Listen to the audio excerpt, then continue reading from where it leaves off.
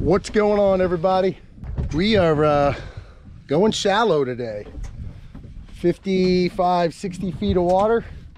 A lot of the fish, since the temperatures have dropped down, a lot of the fish have moved in. So this is a brand new spot, something we've marked in our travels, and it's like, hey, we should probably go back and check that because you see a show on the bottom.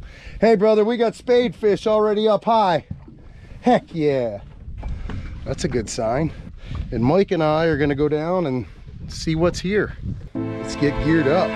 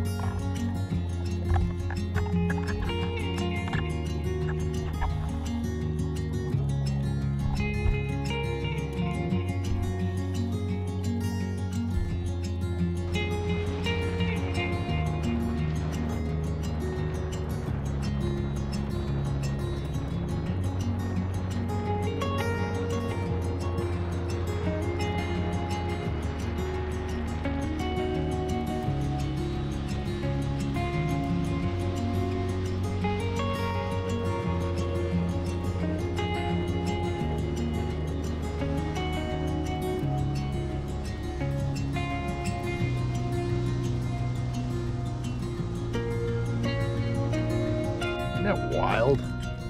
Craziest mouth. It never ceases to amaze me.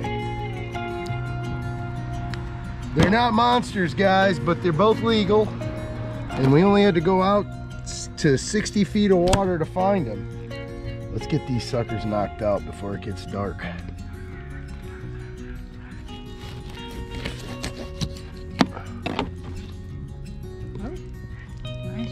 Hey, you want to show them what happens when that... Which foot was it? Oh, right here. That's what happens, guys. Ow! Almost did it again. You know, you're always telling me how perfect I am, babe, and then I go and do stupid stuff like that. Well, there was that one time you said...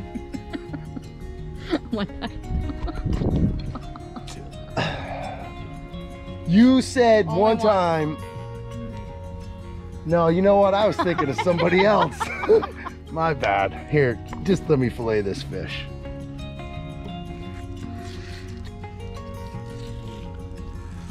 Nothing beats gag grouper and hogfish.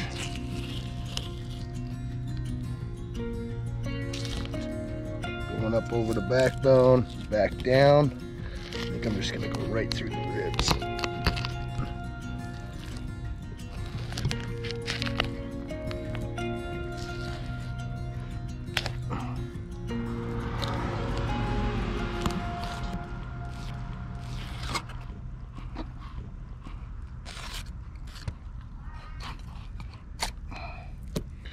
There we go. Set that aside.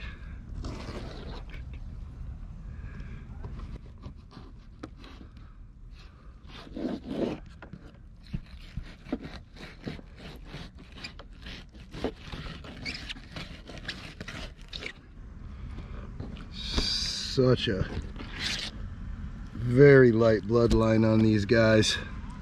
See, there's our rib bones, and our pin bones are going to follow this bloodline right here.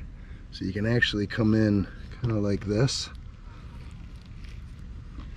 And now you're going to hit the rib bones. A lot of people just cut it off right here and leave it all connected, but I'm going to go through the pin bones just to get the rib bones out. Easier on these smaller fish.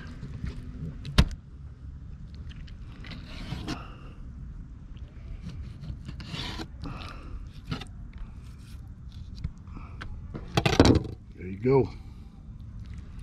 Boneless, skinless fillet. Now, come over to your station, darling.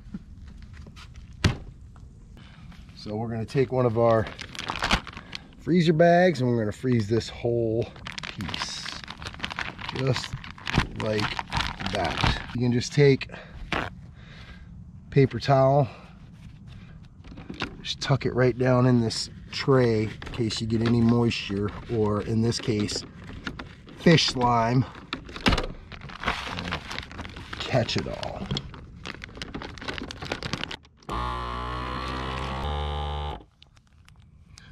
Now we can stack it in the freezer. Just like that. So guys, if you might have noticed, we haven't done a video on our boat in a minute. So we broke the tilt and trim ram on it, and it beat the thing up because we were 35 miles offshore when it happened. And they're talking maybe by the end of February, which is kind of upsetting, but that's all right. We got friends that go out, so we're gonna utilize what our friends offer, and that's lots of diving, the occasional fishing trip. It's a nice sandwich right there. Now we put our carcasses in here, and then we'll stick that right in our chest freezer. We got courtesy of Hurricane Ian that somebody threw away because their house got flooded, and we were able to salvage it, and it works perfect for freezing bait. But you need a boat to put your crab traps out, and we don't have one of those, so we're definitely collecting bait. When it comes time, we will be ready. As soon as we get our boat back, those traps are going in the water. Sometimes, guys, you can just grab a hold of the tail, come backwards against the ribs. That works too.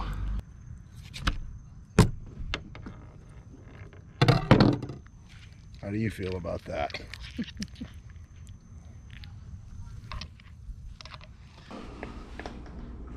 Welcome to the kitchen, guys. We are going to make something awesome. We have a subscriber who spends most of his time taking shots at me in the comment section. I don't even think you know who I'm talking about. Probably not. LD, you know who I'm talking about. Oh, yeah, but he had a suggestion. We usually make crab meat stuffed grouper and stuff, but he was like, try lobster. I was like, man, we wish we could have found some lobsters. So we ended up just picking one up. It's already been steamed. We didn't find any lobster. Although that area, you'll see, I'll show you the clip here, is full of, we call it Swiss cheese bottom. And the lobsters love that, red grouper and lobsters. But you'll notice that the bottom has really little life on it, meaning there's very little algae or coral. There's no color to it. So my thought is, you can see along the edge of the ledge there, that still had a lot of life on it. But as you look to where it's all the puck holes and the Swiss cheese bottom, the hard bottom, it was dead, completely no life. Now my thought is since the hurricane washed all that sand away and exposed that bottom, that, you know, in a couple of months it'll probably be teeming with life if it doesn't get buried again. Those ledges and stuff don't seem to get buried as quickly because the fish are constantly digging out the sand and making their homes in there. But so we've got this little Maine lobster here, cold water lobster. I'm gonna take him out of his shell, and we are gonna make our stuffing for our grouper. I don't know. Did somebody say lobster? Yeah, lobster. He's just a little one there, B. Little one. We probably shouldn't put the crab meat in there too, because that could be just entirely too much flavor. Someone's head could explode. I don't know. I think you should go for it. All right, I'm gonna go for it. All right, let me get this cleaned up. So we've got our lobster and our crab meat. We're gonna add spinach, shallots, a little bit of red bell pepper, and some garlic. Mix this all up, get a little lemon juice in there.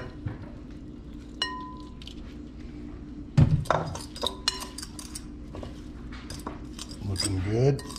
Now, let's add in some Italian breadcrumbs.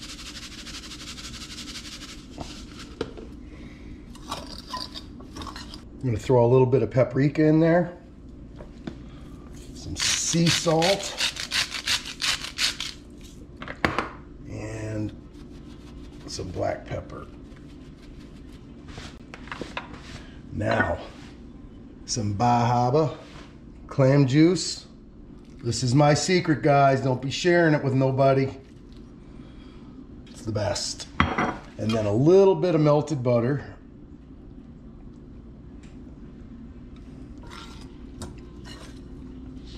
And last but not least, a shot of mayo. Help it fluff up when it cooks. We've got the oven preheating to 425 degrees. So that's your grouper. And I like to make this stuff moist so that it actually sticks together and you can smash it right down on the fish so that it stays on there. So you got that clam juice in there and the butter. Now the hope is that you can roll this sucker up and then boom, right down on our pan here, B. Look at that hogfish, man. Isn't that beautiful? Look at how white it is. Zero bloodline. All right, let's get this bad boy rolled up. Nice gag grouper. It's been a minute probably since you've had gag grouper. Yeah, it's been a long time. If it falls out, it falls out. That looks so good. You know what? We ought to start this one a little sooner because it's a lot thicker. Okay. Wipe these down with butter just to keep them from drying out in the oven. Hit them with a little bit of paprika. You can use smoked paprika. This is just regular. Now we've already got the grouper in the oven because it's much bigger, so we'll have that in there for probably 10 minutes longer than this.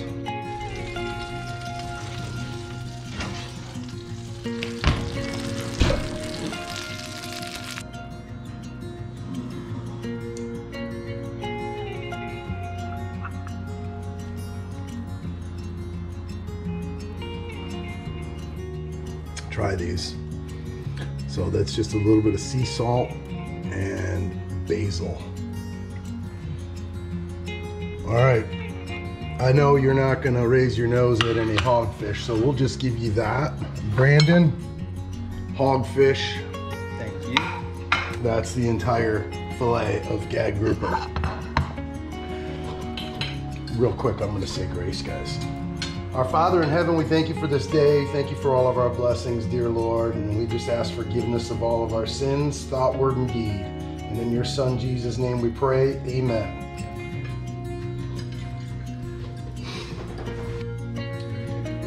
So, It's amazing. the stuffing.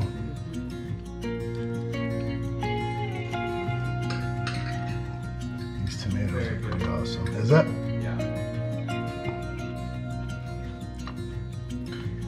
That's no olive oil or anything. So I put the salt on them like 15 minutes ago in the basil, and then that it was coarse. And salt draws the moisture out, and they're like dripping on the outside.